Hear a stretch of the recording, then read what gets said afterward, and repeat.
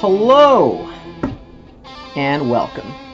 So for this video I decided to teach you one of my tricks to have the pick stop slipping from your hand.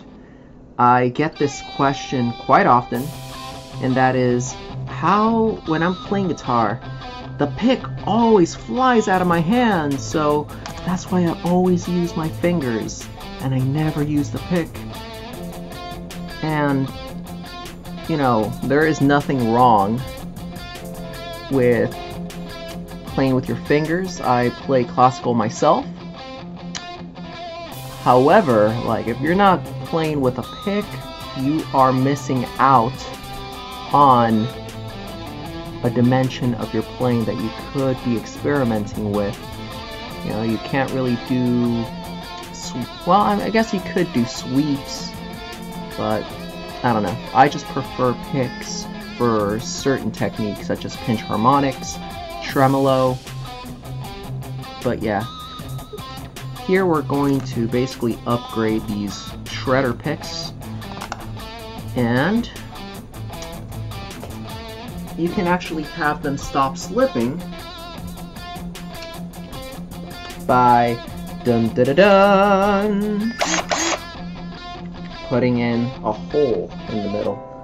So I have this piece of wood right here, so I don't accidentally drill a hole through the table. I know my girl would be quite upset about that, so let's avoid that. Anyways, so there's a few methods on how to do this, but it's really quite plain and simple. Take the pick and you drill a hole in the middle. This will keep the sweat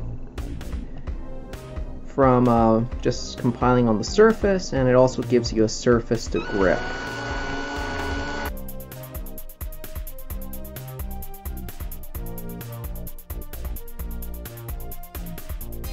Now you don't have to buy those star-shaped picks every time. This little hole alone will keep the pick from flying out of your hand.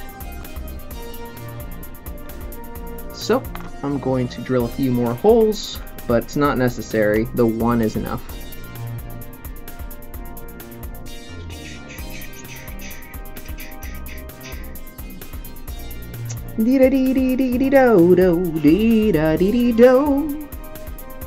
Alright, so you can try a different formation of holes.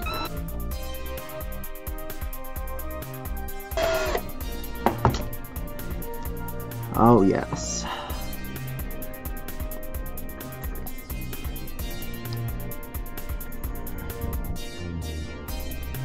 Okay, and now the grip on it will be just right. It will not fly out of your hand.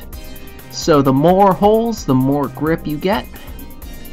And that's all, folks. Go ahead and like and subscribe if you find this hack useful. I might even do another video on refining this pick even further and adding bevels to it, but I don't really have a standard for that.